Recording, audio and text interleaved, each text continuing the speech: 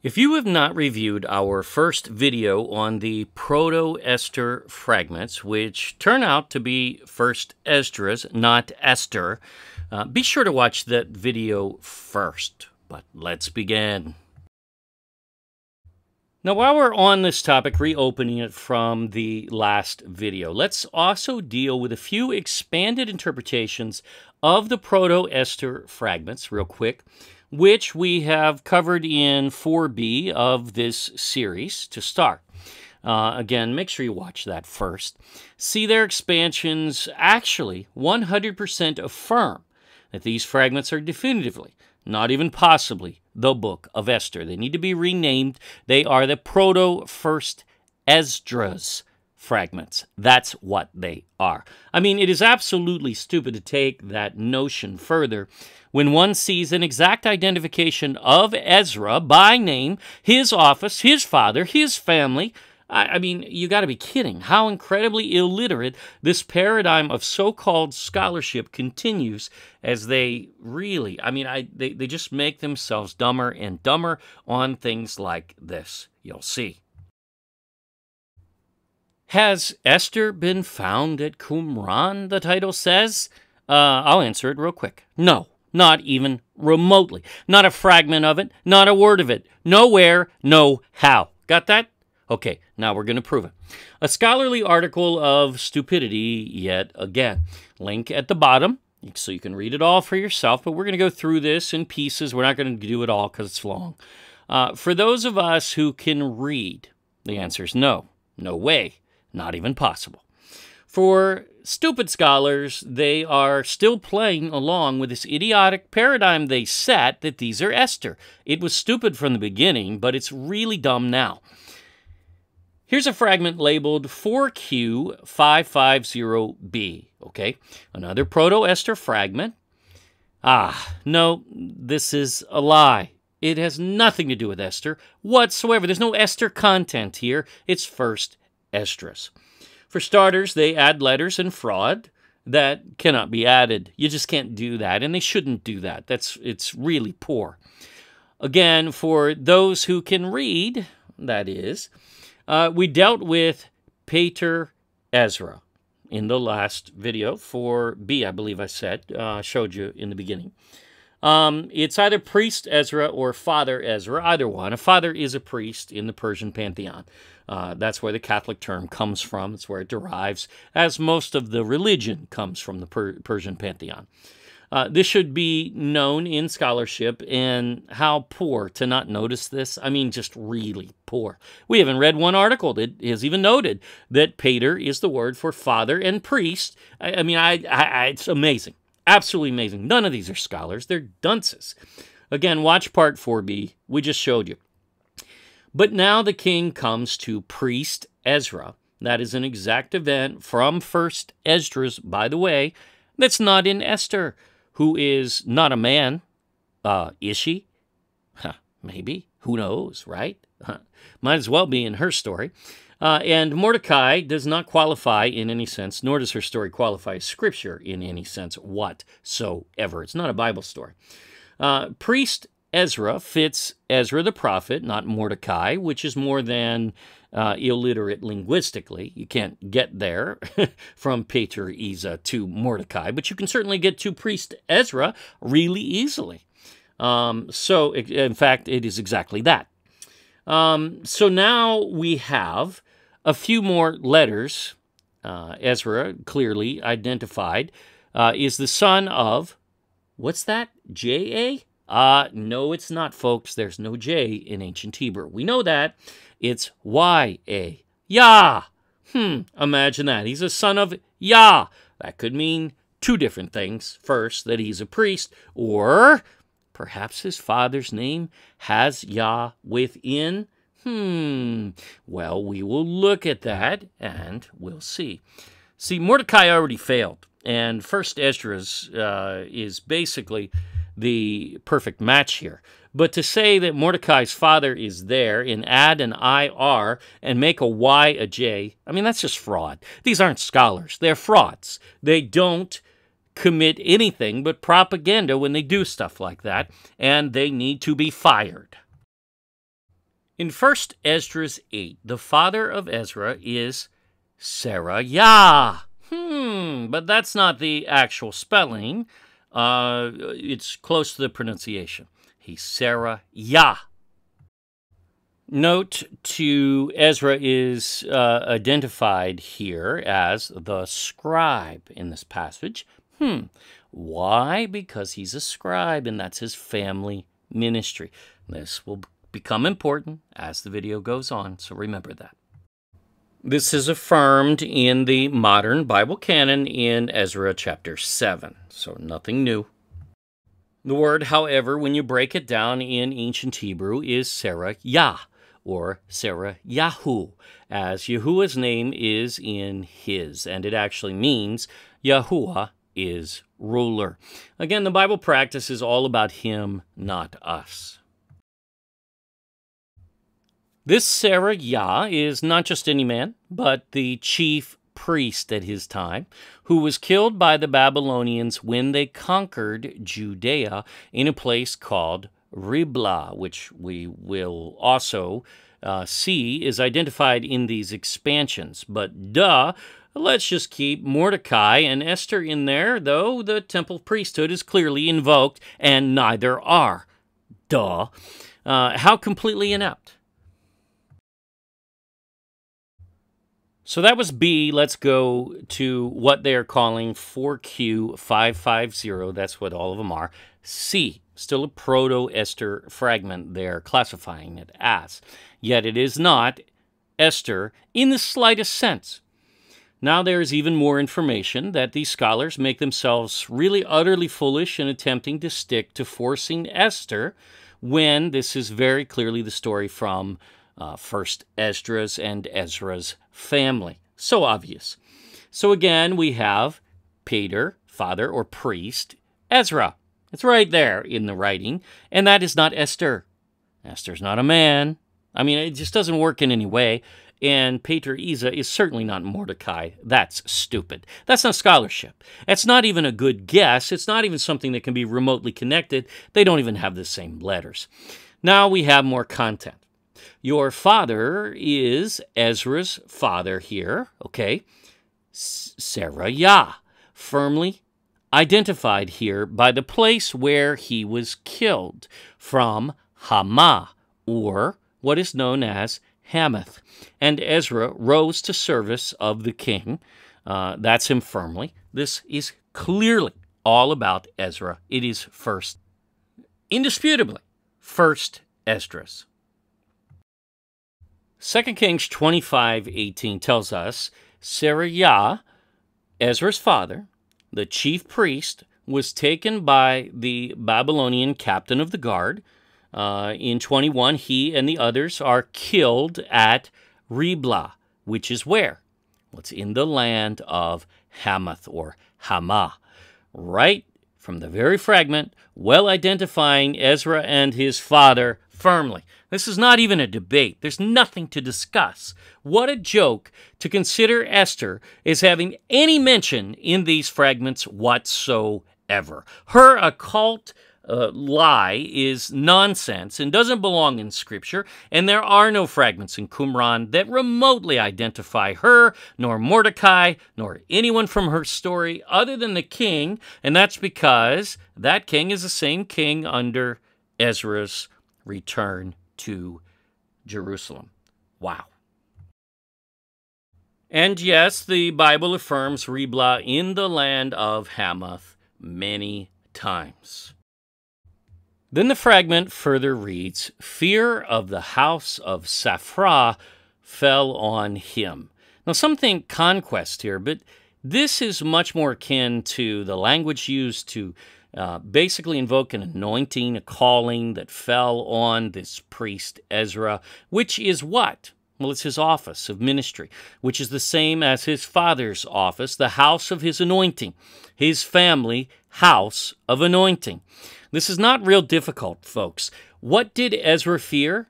Well, not Babylon, but Yahuwah and his office of ministry. That's what he feared in respect. What is that?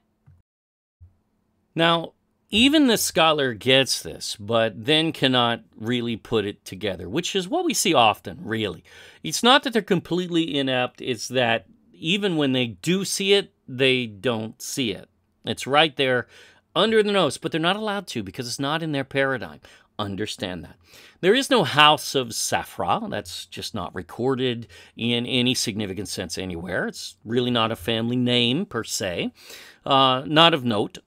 This is a position. He says accurately, it may be either a proper name. No, it's not. He has nothing to show that remotely calls that logical. Now, I mean, when you give two options and you're a scholar, how can you be so inept as to not test the two a little further and then drill down on what should be a conclusion that is very simple? Well, we will do that. We're not going to play around with stupidity. Or, and now, he'll make sense, but he just can't figure it out. A common noun, scribe, which is what Sapphira means, and that's a fact. We've covered that before, especially in the Garden of Eden, the word scribe, Sapphira, in the many words so far, Ophir, different ones. But anyway, that's the word, and he knows it. But see, he knows Esther is not a male as well. But that doesn't seem to bother him. She's not a scribe. That doesn't seem to bother him, nor is Mordecai. That doesn't seem to bother him, that he'll continue down that stupid road and just overlook what is very obvious here. She's no priest. Mordecai was no priest. I mean, there's no fitting them into this fragment. But the priest Ezra fits perfectly like a glove with his first Esdras book. See, but he can't go there. It just doesn't fit his paradigm. He can't do it.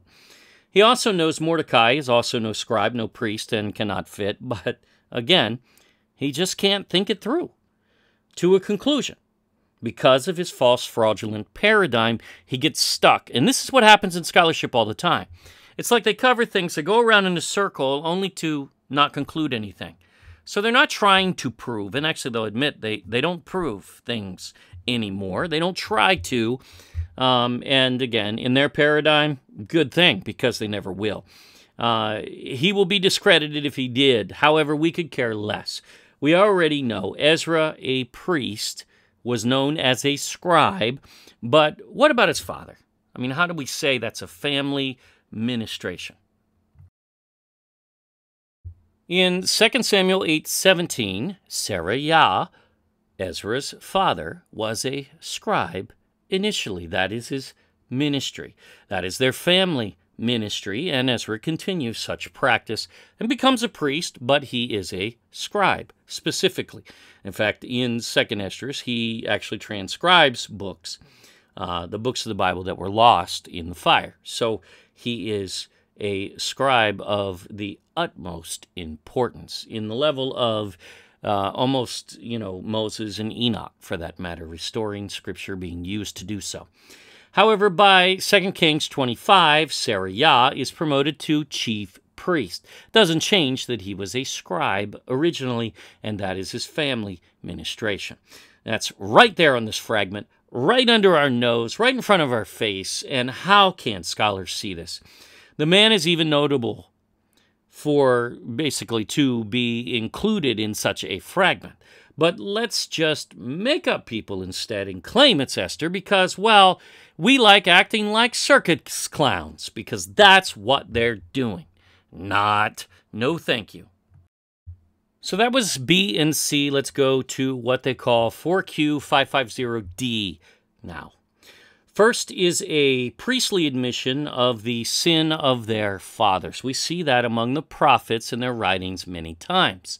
That is priestly language. However, it's something you never see in Esther, nor Mordecai, which never mentions the name of Yahuwah, never gives him credit, never even says he's her God, he's her Elohim. Nothing. He's not there. He's not in the narrative. She doesn't thank him. She doesn't care about him. She fasts, but that's a pagan practice in Persia. So no surprise there, and that does not link her in any sense to the biblical practice, which she shows she does not represent. She was a concubine, a harlot, who slept with a king before marriage, used that to gain power, and then used that power to ethnically cleanse her opposition. Rather disgusting. It speaks of the tribe of Judah and Benjamin here, though that doesn't really say much. And of course, it is in both accounts. There's no doubting that because it's the time. This was at the end of the captivity when Persia had already conquered Babylon, and the lost tribes of Israel were returning. In fact, they returned before Esther entered the palace. The question, why didn't she go with them? Well, because she was no tribe of Israel. Why wasn't Mordecai back in Jerusalem as well? Well, because he was no tribe of Israel. They don't belong. But then this fragment is very specific to that which is an enemy of Israel, or Judea, Yehudia, which returned to the land. Now that is very obvious here, as the Cuthite man mentioned here, who is, holding Israel back at this point, stopping them from building the temple. That's where we are in history. They did stop the temple from the time of Cyrus through the next king, all the way until the time of Darius, when finally the temple resumed, which is in the days of Ezra, and then Ezra returns, and when Ezra returns, the temple's already built. So the ones that were impeding were the Samaritans. And, wait a minute, who was the enemy of Esther? Well, it was Haman. He's the bad guy in Esther, and he's not a Samaritan. How illiterate to call oneself a scholar and be so stupid as to miss that. That is, inexcusable. You're fired. If you're working for me, you're fired, right?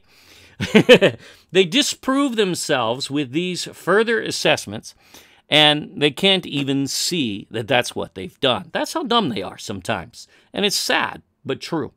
Esther has no connection to the temple, never mentions it because she's not holy and not serving Yahuwah. She's a harlot who slept her way to the top, just as her name, Estar. Esther is Estar, the ancient goddess who was a consort, a concubine, a harlot to the gods. Same. It's her story.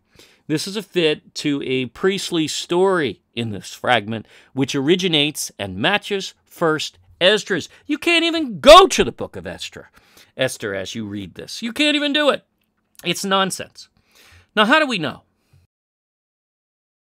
First, Haman, the bad guy in Esther, is an Agagite from King Agag. If you read the story of King Saul, the first king, King Agag was an Amalekite. Okay, so that's what we're talking about here. Their territory is not Samaria in the north, as it must be in order to fit these fragments, and you're going to see that's going to be very specific next. That's what the fragment is talking about, the northern enemy of Israel, or Judea, which is the Samaritans. The Amalekites live south of Israel, not north. So how stupid can a scholar be to try to claim that this Haman, who is an Amalekite in lineage, so he's from south of Israel, is all of a sudden from north of Israel? This is ridiculous. The enemy's from the north instead. It's not Haman, and in the opposite direction. Dumb. These are not Bible scholars, and often remain directionally challenged indeed, which we've proven well over. They do not know nor understand biblical geography in the slightest in many cases, especially not in ancient times. Again, these scholars know this stuff, but then fail to put it together. And that's the part that bothers us immensely.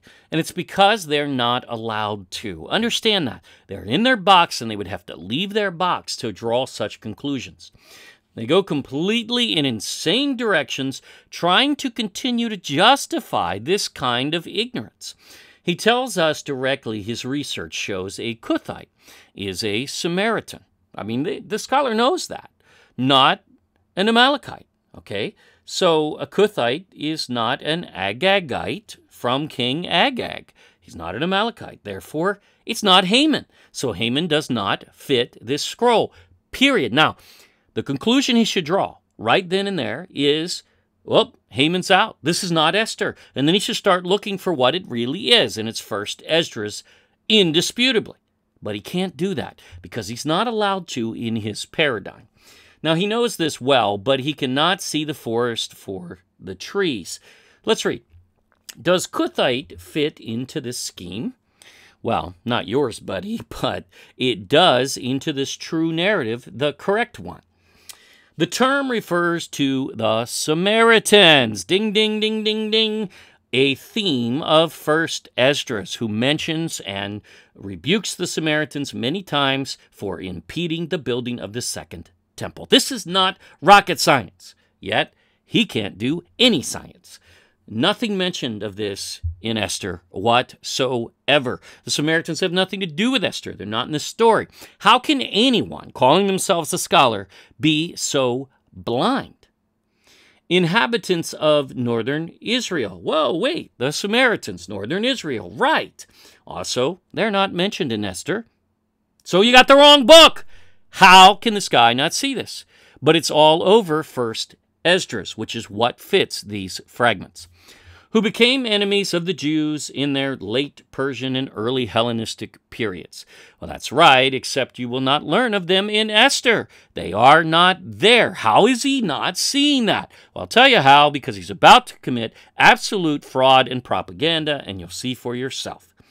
There are in First Esdras, to which this fragment belongs, with a rivalry stretching back to the time of Nehemiah.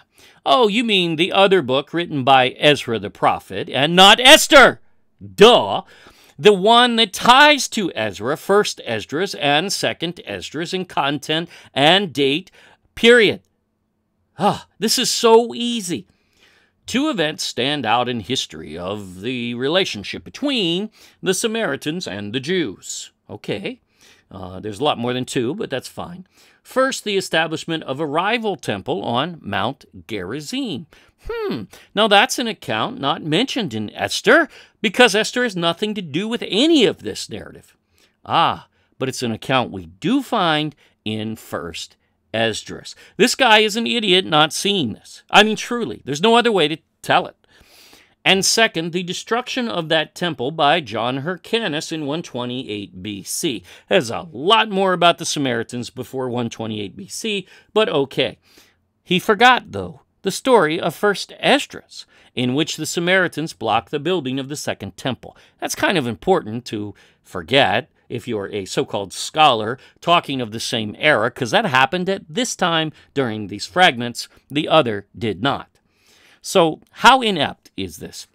Thus, a Cuthite could very easily be considered. Now look at what he look what he does here. Watch this. You'll see this. This is called witchcraft. Thus, a Cuthite could very easily be considered an adversary of the Jews. In other words, you can now just paint Cuthite with a completely wide brush, and any enemy could be then inserted into these fragments. That's stupid. That is one of the dumbest things I've ever seen, and all he's trying to do is justify really poor doctrine from the very beginning because these idiots can't read. Now, do you see what he just did?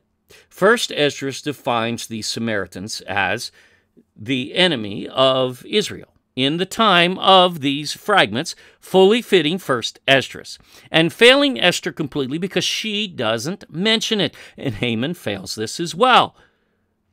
But that's how he tries to stretch it, to try to make it work in such ridiculous. I mean, this isn't scholarship. This is witchcraft, and incredibly pathetically so. He just said because Samaritans are enemies. Well, then Haman, who is not a Samaritan, can be inserted in place of Samaritans, except it's talking about Samaritans, and next it's going to tell you they're north of Israel. It's so easy. But see, he just can't do it. How illiterate. In other words, you can just throw in anyone who has ever been an enemy of Israel because this is generic, right? How stupid.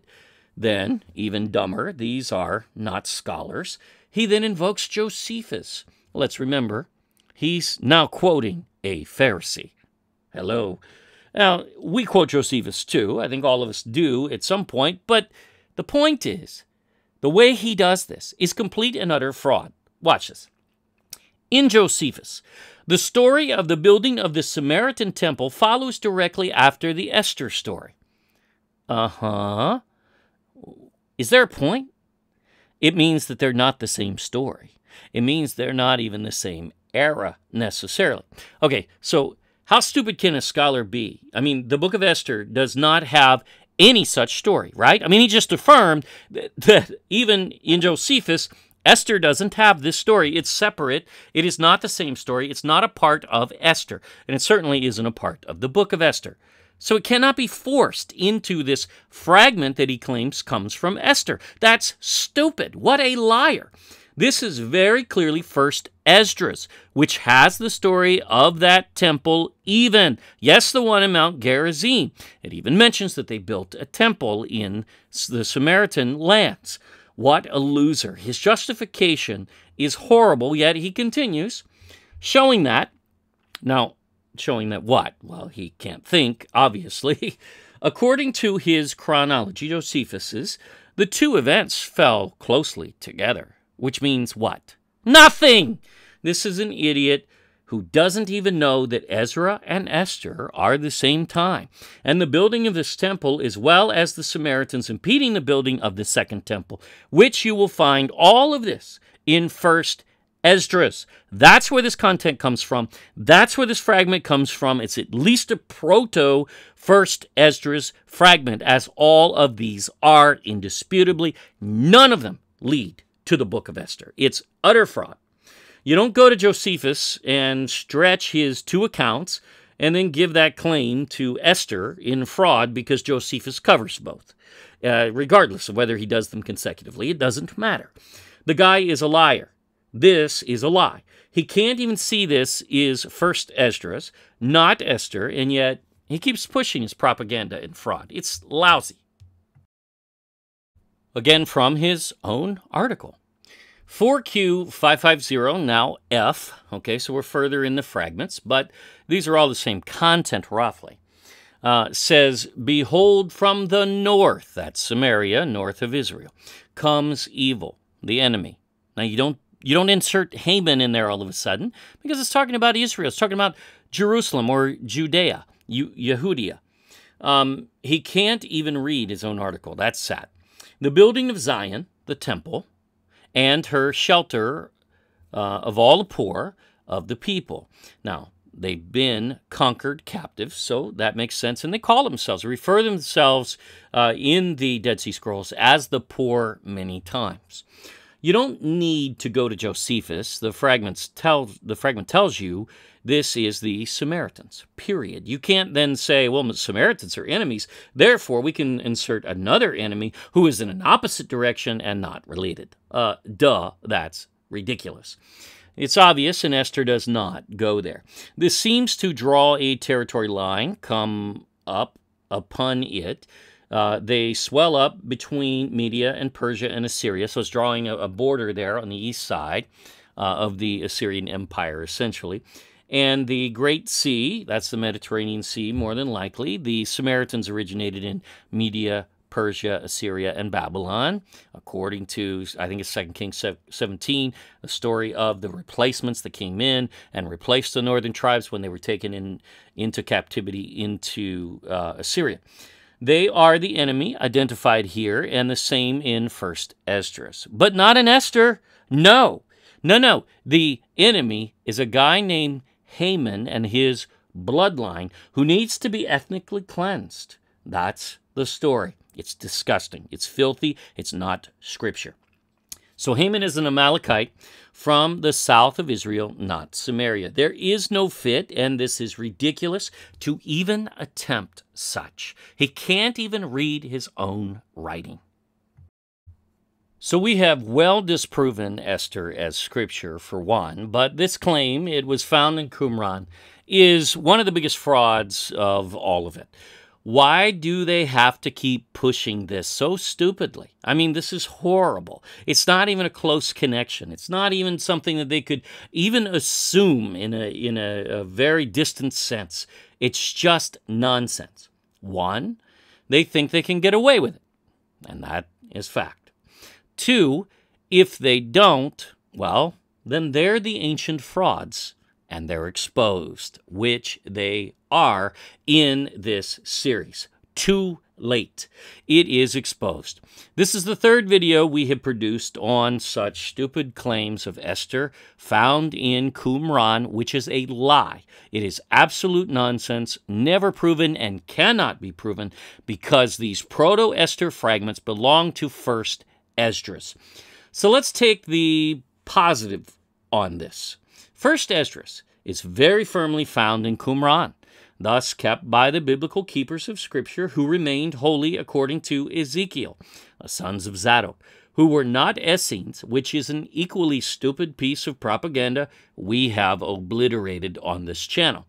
This means first Esdras was Scripture 2,000 years ago, and no surprise, it is continued in the Ethiopian Canon, and even in the 1611 KJV and 1590 Geneva Bibles.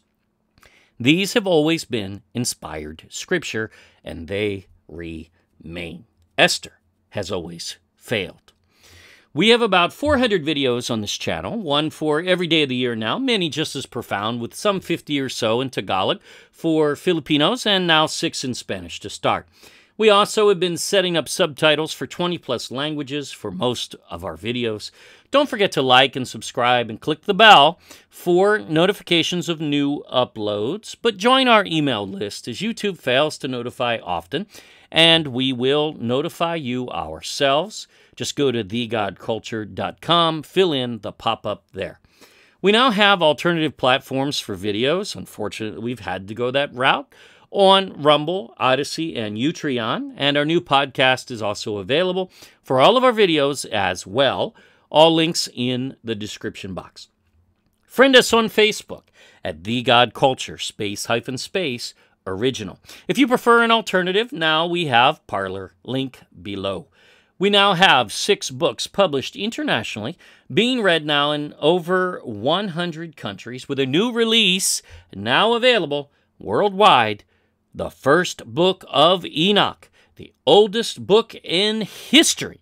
And now you know, after the second video of that series already underway. I think we've produced 3 now and more to come. Very soon, we'll put out probably 1 to 2 every week for some time. 52 videos coming, so a 52-week series, we call it, though we're too excited to go 52 weeks. It's going to be quicker. Sorry, but it'll be 52 videos. We also have now launched Ophir Philippines Coffee Table Book in the US, Canada, UK, overseas markets on Amazon, and it is available in hardcover or softcover there. Additionally, we launched the Book of Jubilees, the Torah calendar with color maps and interior. Overseas, as many have requested. We already have that in the Philippines, but that too on Amazon is available in hardcover now, as well as softcover if you wish. All books, including Solomon's Treasure, now are free in ebook. Just go to ophirinstitute.com for all the links for your area for all of our books. More coming soon. Thank you for watching. Now always remember, prove all things for yourself. Yah bless to everyone.